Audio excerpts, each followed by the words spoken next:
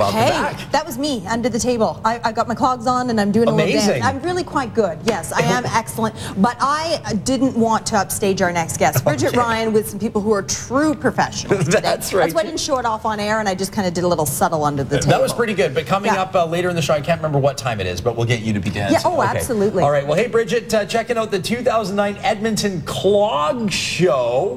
What's the deal with clogs? Well, this is it, my friends. Take a look.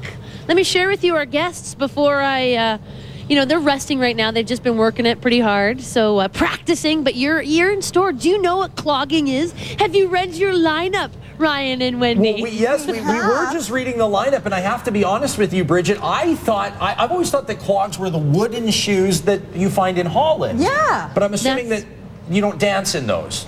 Well, I think that was maybe it stems from isn't it an Appalachian dance, like back in the 1700s? Well, yes, Bridget, as a matter of fact, it is. It's a Gaelic word meaning time. Yes, it's a type of folk dance rooted in the traditional European dancing from the British Isles. As the dance migrated to England in the 1400s, all the wooden clog was replaced by a leather top shoe with a piece called flats, and they became popular. Well, there you go. They were just showing us reading that. Oh, now everybody's going to know it wasn't off the top of our heads. Now, I have a funny story about shoes I wanted to share with you guys. Actually, it's not even funny. It's kind of tragic. Okay. Well, you know how, first of all, people have gone off on shoe sale, the Bay, the shoe department. Mm-hmm. You know, you go in there and they've got great shoes, but there's always one lady who's just exhausted working like, 50 ladies looking for shoes, Wendy Sandwich. So, of course, I last night was at the Bay looking at shoes.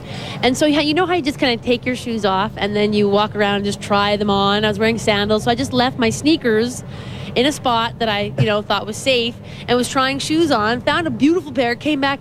My shoes were gone. What? My shoes are gone. I left the Bay at Southgate with no shoes anymore. I have no shoes. I had to buy shoes. So they were unquestionably stolen, or did somebody actually purchase your old shoes? Well, that's what I don't know. I don't know what happened to my shoes. I just know that I went back to get them, and then, of course, I spent 20 minutes combing, under every sort of sitting area and then every display. And I thought maybe somebody took these dirty, dirty sneakers and put them on a display. Maybe they thought that was the new look of the season. Spring, dirty 09.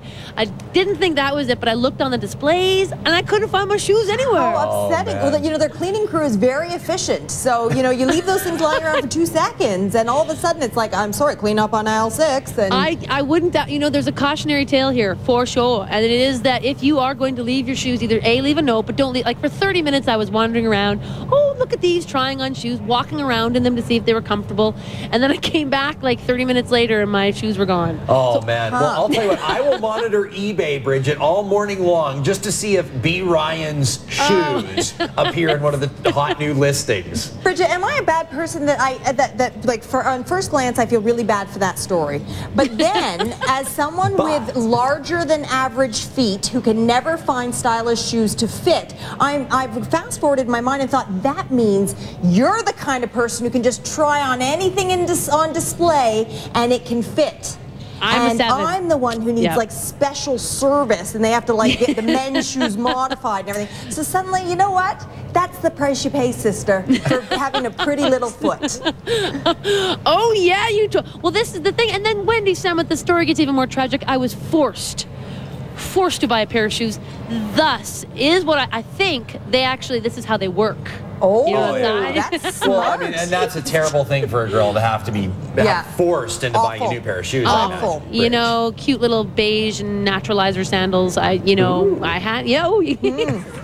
But it was ridiculous. I thought I literally was sweating by the end. You know how it's early departure when a piece of clothing. I've had those shoes for probably 5-6 years. They were good to go. For sure. Yeah. But you haven't said your goodbyes yet. Exactly. Yeah, I hadn't said goodbye. One of the most contentious high school arguments I ever saw, and don't fight, kids, don't fight, but a friend of mine, we were at a gathering, and of course you leave your shoes at the door of the house because that's just how you roll, if you're being polite. They were these special edition Lakai skate shoes, okay? They go missing. He's choked. He's choked like you're choked, Bridget. The next summer, I'm not kidding, we're at a gathering down by the Bow River. Buddy sees his special edition Lacailles being worn around by a guy that we went to high school with that graduated the year ahead of us. Oh. And it went down. Because it wasn't like, oh, we're all wearing like green Chuck Taylors. It was like, no, those are my Lacailles, the special edition Lacailles, and it went down, and he got his shoes back. Oh, my. A year later. I don't know if you'd want them back. It's the principle of the thing, isn't exactly, it? I think exactly. so. All right, well, we'll keep an eye out for yours. Quickly, before we go to break, Ryan Jesperson, thumbs up or thumbs down on the new Star Trek? Not only one, but 2 thumbs up. Huge thumbs up. Okay, awesome. Have you seen Wolverine yet? I have not seen Wolverine. No, but we had the Tang, well, 2 of the triplets were on our show this morning, Bridget, while you were driving to your location, and they're in the new Wolverine movie, so we're going to be watching a little more carefully when we do see it. Absolutely. Awesome. Excellent. Okay, and then when we come back, these rock stars are going to be tap. They're going to be clogging for us here. Say hello, everybody. It's breakfast television. For heaven's sakes, all of Edmonton is watching you and your fancy feet this morning. When we come back, we're going to talk Clog Show 09, as well as an incredible gentleman who's having a basketball fundraiser for a great cause happening tomorrow and Saturday. More BT after this, or this weekend, I should say.